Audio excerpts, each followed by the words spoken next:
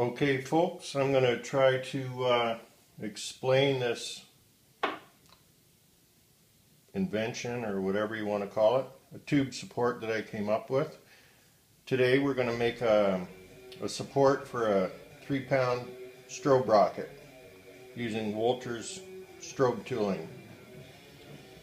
I'm going to take 6-inch shim stock, it's 5/7 thick.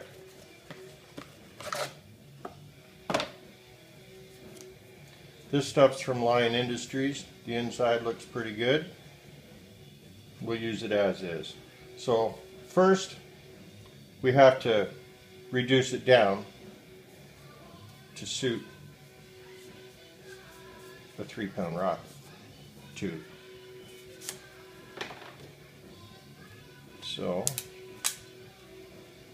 put the rubber bands around it.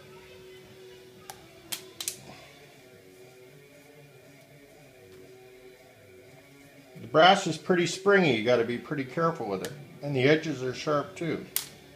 So I chose this because this straight out of the box for a 6-inch rocket doesn't require any cutting. So this is to demonstrate the concept. That's all. So now you can cut yourself too doing this, so you got to be careful.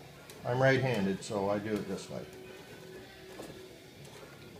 So as you can see, it's already way smaller. Okay, I'm just using my fingers in there. The rubber bands are keeping it from re-expanding, or whatever the correct term is. So as you get close to your desired size, you're going to want to slow down. Now, the problem is, do you want to use a old NEPT tube with a 1.39 inch diameter, or a new one? This one's 1.369. Maybe you're in Germany, you might want to use an Egger tube, 1.355. Or if you're just getting into rockets, and or if you just want a good strong cheap tube, well, this is a Phil's tube, 1.260. That's the smallest of the bunch. Anyway, we'll go to the new NEPT. That's what everybody's buying nowadays. Still way too big, no problem. I think we're getting down to just needing the thumb now. Now I've got rubber gloves right here. You can always use them.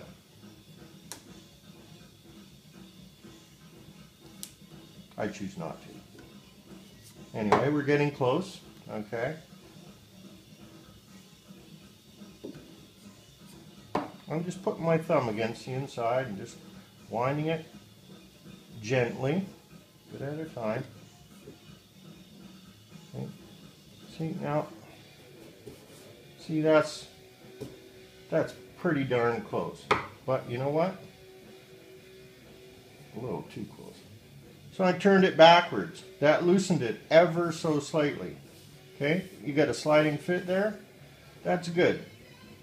So now what you do, there's that inside little edge there, okay? You want to be always careful to put it in this way so you don't damage that little edge. Now you've got it in there. Damp sponge, not dripping. You put the end in first because this makes the tube swell a little bit. If you wipe it first, you're not going to get it in there. Okay, so there we are now. So now we push it down in. Okay. For the 3-pound tubes, I like to use these. They're really rough. Let's stick my finger in there. Wind it tight. Okay. That's it. Now, here's your clamping system, if you want to call it that. Okay, just filament tape. But what I do is turn it over a little on the end, stick it to itself, be easy to get off later. Now that's ready to press a rocket right now. You can press a rocket to 9,000 psi, no problem. I've gone as high as 15,000 on a 1 pound rocket. But anyway, this little plastic washer, this is from, I made this out of the lid of an OxyClean container. Okay? You gotta have that. If you don't, this fine paper thin edge of the brass will become damaged when you're pressing your rocket. You put that plastic thing there, you're good to go. Anyway, so now let's say, we'll press a rocket later, but let's say you want to get your rocket out of there. All you have to do, well, you have to take the filament tape off. Okay.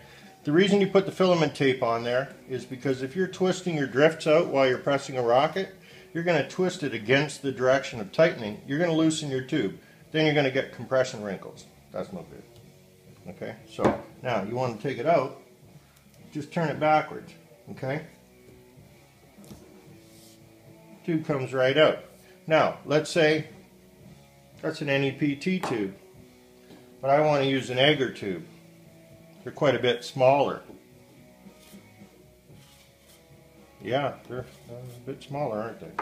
Okay, so you go through the same routine of bringing it close. Not close enough yet.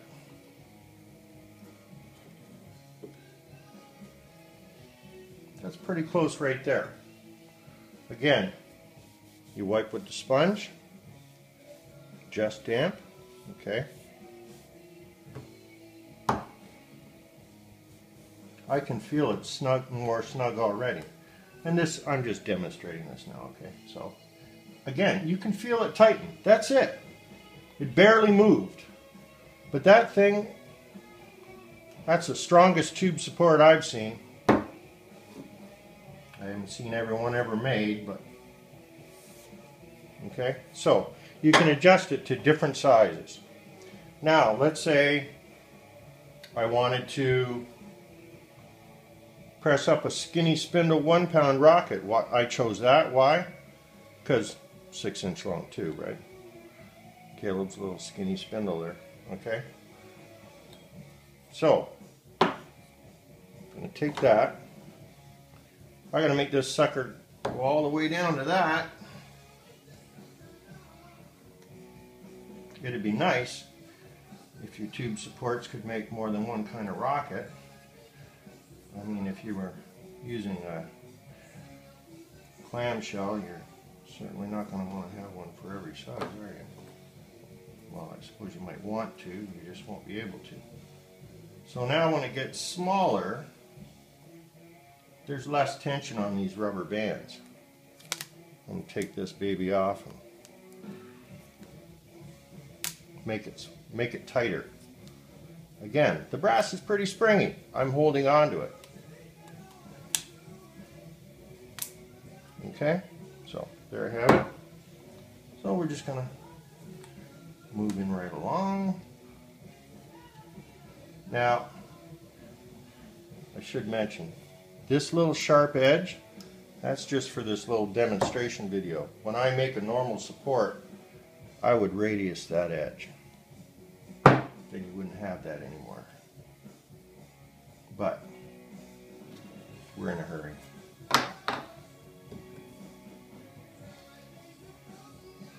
Now this is a little bit of monkeying around, but you know, to turn a 3 pound support into a 1 pound support, I got a couple minutes to spend.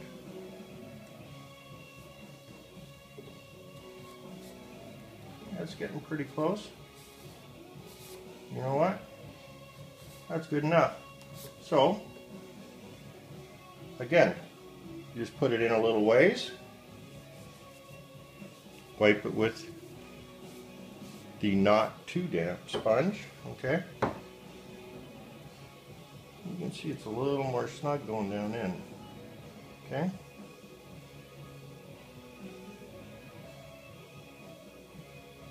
Sometimes it doesn't grab. Okay, I'm going to go around a couple times. Okay, this baby, oh wait, no, see, it finally grabbed. Sometimes it takes a minute. Okay. That thing has gripped onto that 1 pound tube like grim death. You can press a rocket at 9,000 pounds in it, no problem. Again, plastic washer. Okay, so this piece of brass costs 20 bucks. But anyhow, let's say I want to go back up. You can't wind it open the same way you wound it closed because that's not going to work. Okay, so take these rubber bands.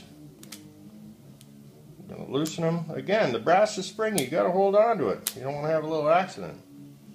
Okay, I'll put this down maybe near the middle. Whoa, that's what I'm talking about. Now, this is all telescoped. That's no good. You don't want that. So, push it down a little this way, down a little this way, down a little this way. Okay, it's all good. We're back to normal. Again, it's not big enough, but what we're going to do, I'm going to use a weaker rubber band to allow it to re-expand. Okay, we'll hold on to it a little better this time. Okay, slow down there. Now, if I open it too much, that's fine. No big deal. Oops. Sorry guys, first day in Hollywood, I'm a little nervous. Okay. Whoops.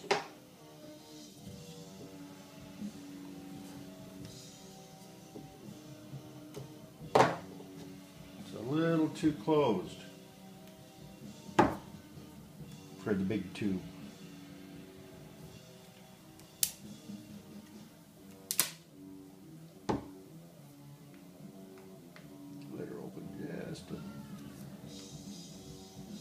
Okay.